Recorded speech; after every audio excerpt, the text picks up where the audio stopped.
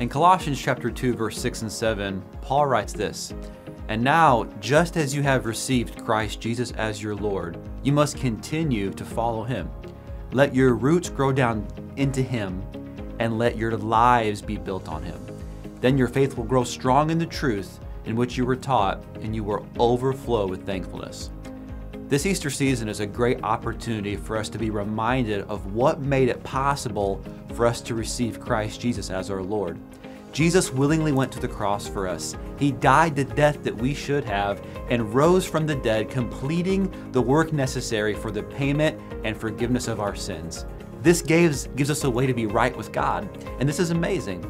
When I came to the place in my life where I realized what Christ had done for me, I willingly received his salvation that he was offering me. In that moment, the Bible says that I became a new creation. I received a new heart, and I became one of the many sons of God. What I've come to understand over the last few decades of being a Christian is that the decision I made to receive Christ was just the beginning of my journey with Jesus. Paul writes here in Colossians that we must continue to follow him, continue to walk in him.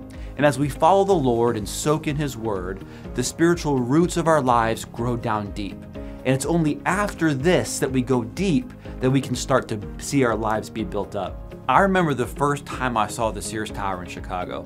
It was so massively tall and impressive. When we got to go inside, we got to see how the tower was built and the planning behind the construction. They had models and pictures there, and one of them showed just how deep the foundation went into the ground. They dug 100 feet into the earth and poured a solid 5-foot thick slab of concrete. Additionally, there were over 200 huge cylindrical Cassian footings made of solid concrete which were strategically placed around the foundation structure. This thing has strong roots.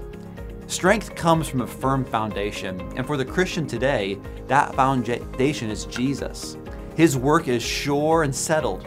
Salvation is secure, but we must continue following him with our lives.